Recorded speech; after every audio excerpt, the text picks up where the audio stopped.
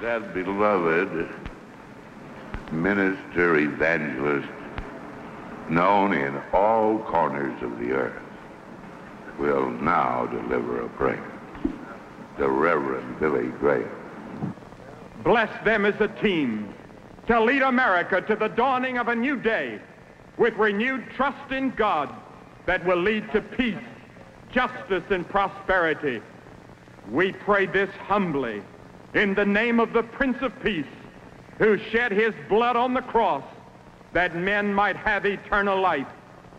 Amen.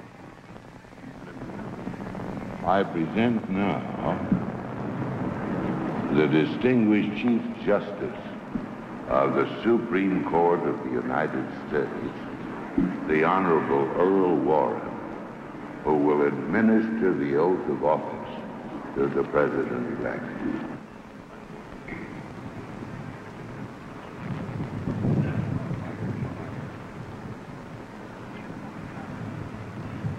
You, Richard Milhouse Nixon, do solemnly swear.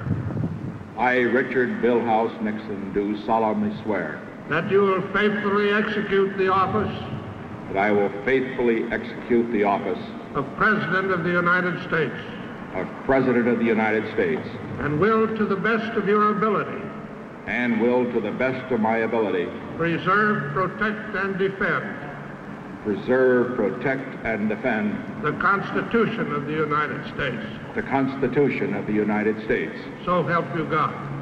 So help me God.